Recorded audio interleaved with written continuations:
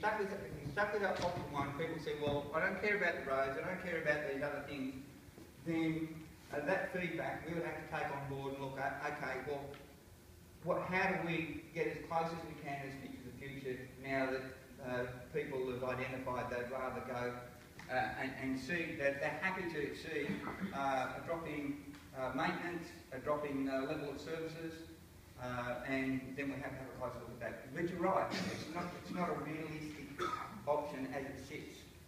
But to actually paint a realistic option as it sits, then we would have to actually cut back those services. We could take the risk and say, okay, we've operated like this for 20 years, this is how we're operating. The community says we want to keep going as a current fed, put in our submission and say, okay, good luck.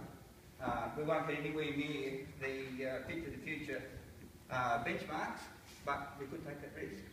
It's not a risk that I would recommend, but you can do that. In fact, some councils have said that we don't want to take any notice of state government, and they must have got that message because the recent paper from IPART says that those councils that don't put in a submission, they will not be able to be assessed by IPART as to whether they're a fit council or not, so they'll be deemed unfit. If you're deemed unfit, does anyone guess what's going to happen? Sorry, one really quick question on the maths.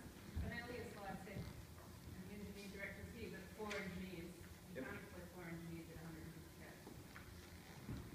No, that's right.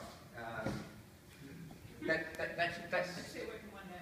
Yeah, well that's gradually replacing them over a period of time. It's building that in, okay? Because it's per annum, you're adding... Yeah, that will be built in there so they'll be replaced over a period of time. You're not putting 4 back in. You're not all back in the first year. If you do that, you can, but it's probably... Okay, so it's been there. David, can I ask you a question? Yep. Scenario 2, does it meet the Fit for the Future requirements? I'll come to that. It doesn't quite get there, no. No, it doesn't. And the biggest area that it doesn't is, if you're looking at the impact on the infrastructure, one of the questions they ask us to do is to address that backlog. Address that backlog, whether it be bridges, whether it be roads, whether it be buildings. All we've done is build in that extra money in the demand for maintenance of the road network. It does address some of the maintenance issues there to stop the maintenance backlog increasing on the road network, but it's not addressing that past backlog. So that's one of the key issues that it falls down on.